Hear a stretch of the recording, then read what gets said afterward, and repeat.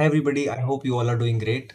I am Rohan Sharma and I am here in front of you all with a very new playlist called DP is Easy, where we are going to cover dynamic programming from the very beginning to the very end in full depth, discussing all the possible approaches for a particular problem, right from recursion, memoization, tabulation, and optimization. Before actually getting started, let me tell you about myself.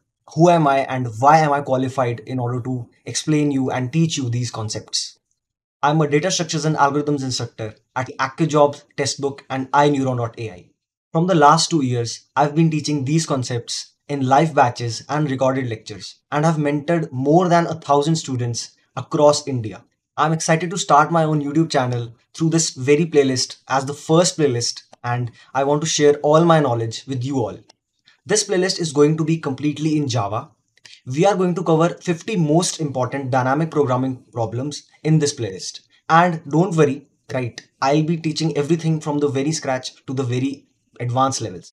Let's talk about some prerequisites for this playlist, right? So first prerequisite is that you should have some decent knowledge of recursion, right? And I'm not saying that you should know very advanced levels of recursion, because if you do not know about DP, you will not be knowing advanced recursions as well, right? But I'm just saying that you should understand what is a recursion stack, right? Those kind of basic concepts related to recursion. Right? Also, if you're not very comfortable with Java, you should know some basic features of Java, right? Like arrays, 2D arrays, function, calling a function, those things like that, very basic things, for loop, while loop, variables, data types, all that stuff, right?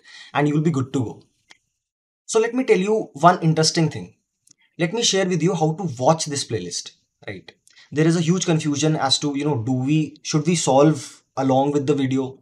Should we code after the video? Like, there is a lot of confusion, right? Let me tell you straightforward. First, watch the whole video and then try to implement and try to recall whatever you learned from the video.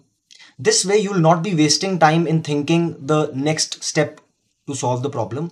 Instead, you will be focusing more on learning the stuff, right? Because the problems we are going to cover are classical problems, right? And they are important problems, right?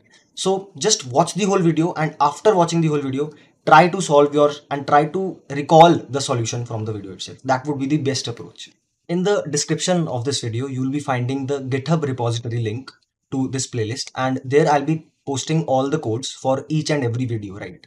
And I hope to see you all in this playlist. Please follow this playlist, and once you follow this whole playlist through, I guarantee you that you will actually become a master in DP.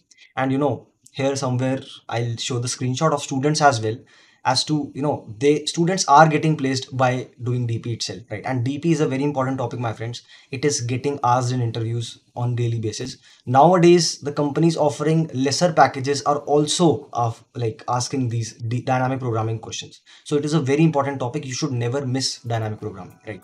So hope to see you all throughout this playlist. I hope you will enjoy this journey we are going to start together. Please support the channel if you enjoy the content, and until next video talks, bye.